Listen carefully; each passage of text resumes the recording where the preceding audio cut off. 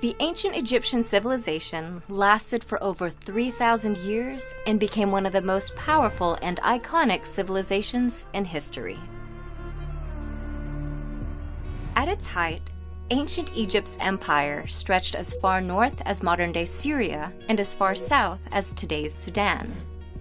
But long before it was an empire, ancient Egypt was a series of small, independent city-states that bloomed along North Africa's Nile River. The city-states were divided into two regions and named according to the flow of the Nile: Upper Egypt in the south, which was upstream, and Lower Egypt in the north, which was downstream.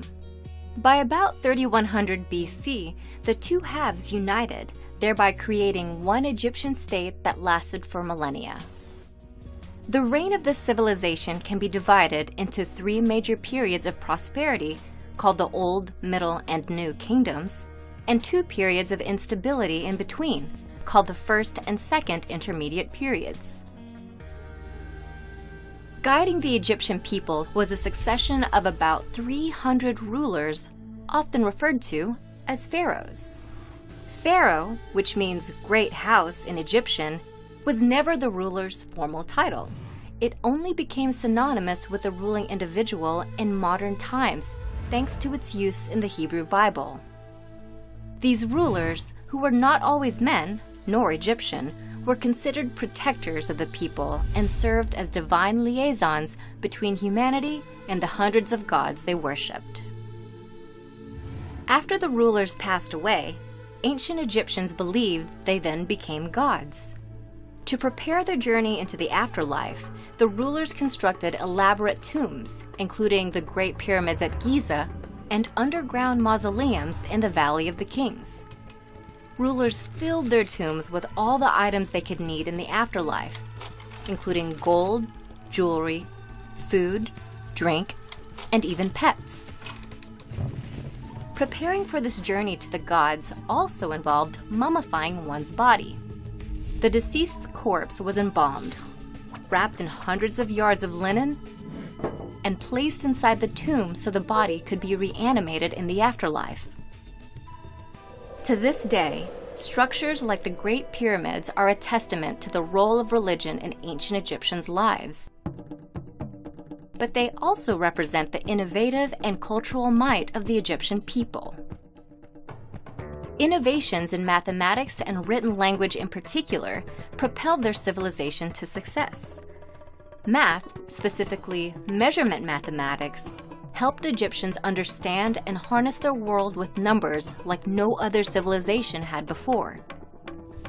They developed a new form of measurement called the cubit. It was used to design massive structures, such as the Great Pyramid, with remarkable geometrical precision. The Egyptians also measured time.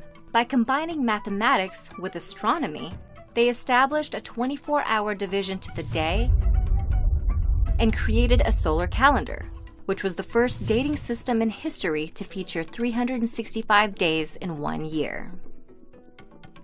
Lastly, Egyptians developed methods to measure and survey land around the Nile River.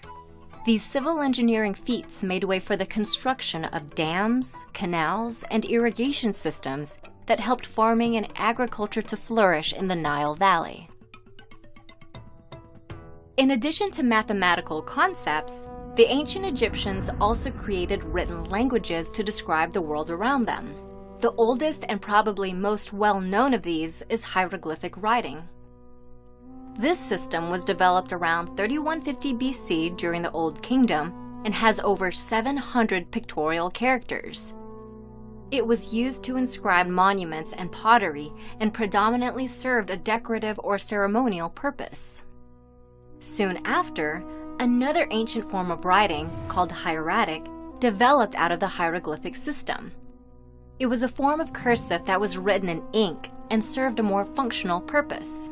Unlike its more formal predecessor, hieratic was written on another ancient Egyptian innovation, papyrus. Papyrus was a type of paper derived from the papyrus plant, which grew plentifully along the Nile River.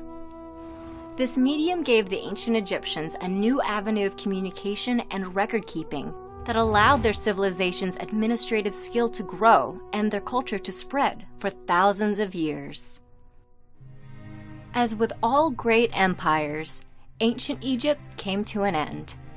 It was eventually conquered after a series of invasions, including those by the Persian Empire in the 4th century BC and the Roman Empire around 30 BC.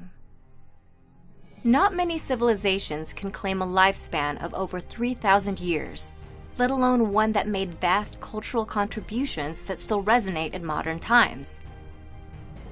Ancient Egypt, with its linguistic and mathematical innovations, spirituality and religion, and extensive political and military might, set a high standard for all civilizations that followed.